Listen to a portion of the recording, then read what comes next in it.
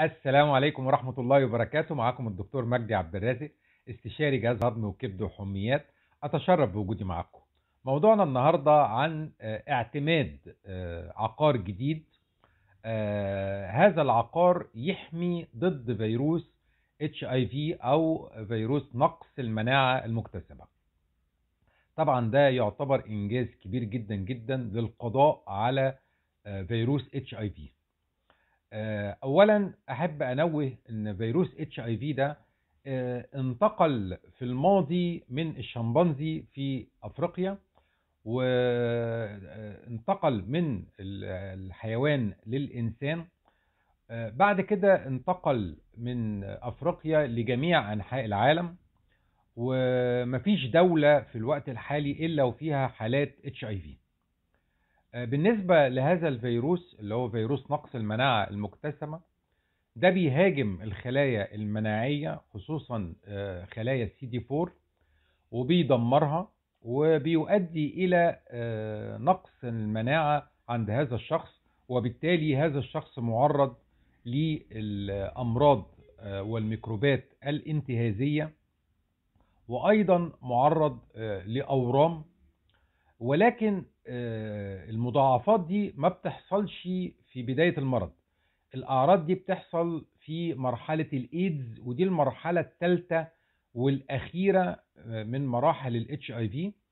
المرض ده بيمر بثلاث مراحل. المرحلة الأولى ودي من حوالي أسبوعين لشهر، وبيحصل فيها شوية أعراض بسيطة، وممكن ما يحسش الشخص بأي أعراض، زي ارتفاع في درجة الحرارة، وتضخم في الغدد الليمفاوية، وتعرق أثناء الليل، وصداع وهمدان في الجسم. ولكن بتمر عليه هذه الأعراض وكأنها أنفلونزا. معظم الحالات ما بتشعرش بيها. بعد كده بيخش في مرحلة سكون، بيمتد هذا السكون سنوات، ممكن تصل إلى 10 سنوات. وبعد كده بينتقل هذا الشخص إلى مرحلة ثالثة اللي هي مرحلة الإيدز. لو هذا المريض تم اكتشافه مبكرا وأخذ العلاج المناسب لحالته وتابع الحالة بتاعته، هو مش هيمر بهذه المراحل، وبالتالي هيصبح تقريبا شخص طبيعي، لأن الفيروس بيصل في الدم لنسبة زيرو. يعني لما بنعمل PCR للحالات اللي هي ملتزمة بالعلاج، بنلاقي ان هذا الشخص زيرو فيرال لود، يعني ما عندوش فيروس موجود في الدم. بيستخبى هذا الفيروس في الغدد الليمفاوية العميقة، وبالتالي هذا الشخص يعتبر يعني محمي تقريبا، ما بيحصلوش مضاعفات، وفي نفس الوقت بيبقى آمن بالنسبة لشريك حياته.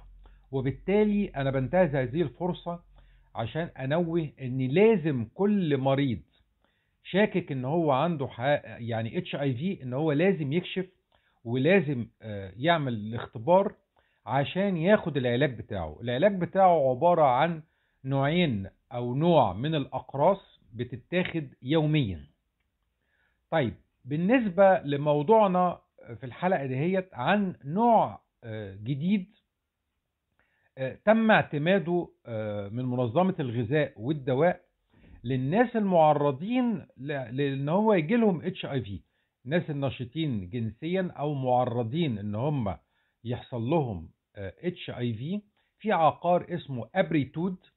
العقار ده بيتاخد حقنة، وبعدها بشهر ياخد حقنة تانية، وبعد كده ياخد حقنة كل شهرين بانتظام. دي هتحميه حماية شبه تامة من حدوث HIV، سواء كان عن طريق الجنس أو عن طريق الحقن. طبعا ده يعتبر إنجاز خطير. احنا كان عندنا أقراص بتستخدم في علاج الوقائي للHIV، اللي هي أقراص الديسكوفي وأقراص التروفادا، ودي كانت بتتاخد بطريقة يومية. لكن كنا بنلاقي مشاكل في هذه الأقراص، ان في بعض الاحيان المرضى بينسوا ان هم ياخدوا الحبوب، وبالتالي بيحصل عندهم نقص في المناعة، وبالتالي بيحصل نوع من انواع الوقاية بيحصل ليها شلل مؤقت، ده بيعرضهم ان هم يحصل لهم HIV.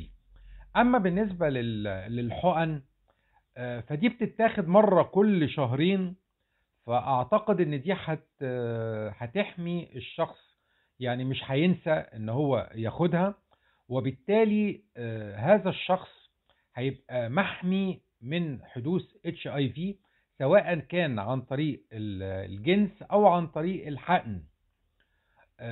طبعا ده يعتبر انجاز ممتاز، على اساس ان ده هيوفر حماية لكل الحالات اللي هي معرضة ان يجي لها HIV على مستوى العالم.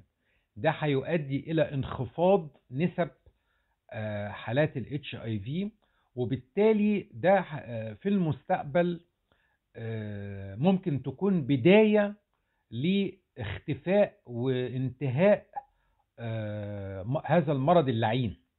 طبعا احنا زي ما احنا عارفين ان هذا المرض زي ما قلت لكم مهم جدا جدا اكتشافه مبكرا. يعني لو احنا اكتشفناه وعملنا الاختبار وطلع ايجابي واخدنا العلاج والتزمنا بالعلاج، هذا المريض لن يعاني من اي مشاكل ولا اي مضاعفات خالص. وبالتالي المشكلة بتحصل من الاشخاص اللي هم اساسا يعني يتجاهلوا الفحص، وبيتجاهلوا العلاج المناسب والمتابعة. هم دول المعرضين ان هم يحصل لهم مضاعفات وبيحصل لهم مشاكل صحية. طبعا احب الفت النظر ان في مرحلة اللي هي المرحلة التانية ما بيظهرش فيها اي مشاكل خالص، وما يظهرش على المريض اي اعراض نهائيا. لازم عشان نكتشف هذا المرض لازم نزور الطبيب ونعمل الفحص، على اساس نعرف اذا كان عندنا فيروس HIV ولا لا. دي نقطة مهمة جدا جدا في بداية التخلص من هذا المرض. طبعا العلاج اصبح متوفر في كل العالم دلوقتي، وجايب نتائج ممتازة. زي ما قلت لكم معظم الحالات بتصل إلى زيرو بالنسبة للفيروس في الدم. فأنا بنتهز هذه الفرصة وبشجع كل الناس اللي هي خايفة ان هي تحلل، لا ما تخافش، حلل، ولو طلع عندك HIV في علاج مناسب ليك، ما تقلقش خالص خالص، وإن شاء الله بالشفاء لكل المرضى. أشكركم جزيل الشكر، والسلام عليكم ورحمة الله وبركاته.